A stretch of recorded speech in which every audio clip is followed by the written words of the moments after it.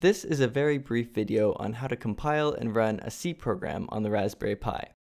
You need only be familiar with how to navigate the Linux terminal.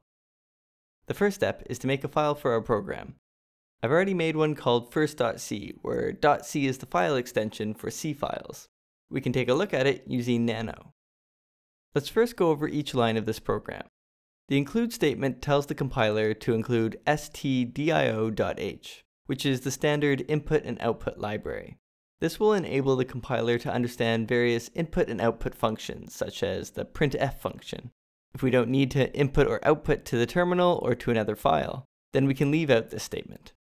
On the other hand, every C program must include a main function. Here we see that main is of the type int, and has no parameters being passed into it as the parentheses are empty. Right now, these details might seem a little confusing, but the important thing to understand is that our program starts at this open brace and ends at this close brace. Now this program only does one thing, and that is it prints hello pi to the terminal.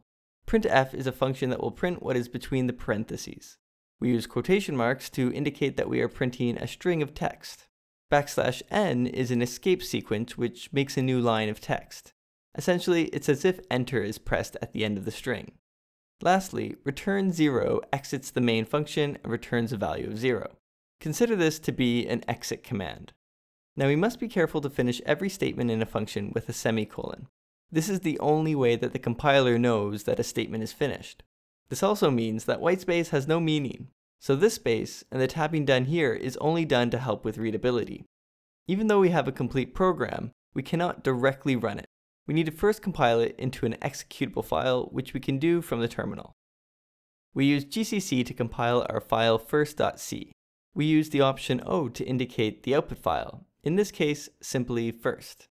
To execute the file, we type // and the name of the executable file, first. There we have it, our first C program.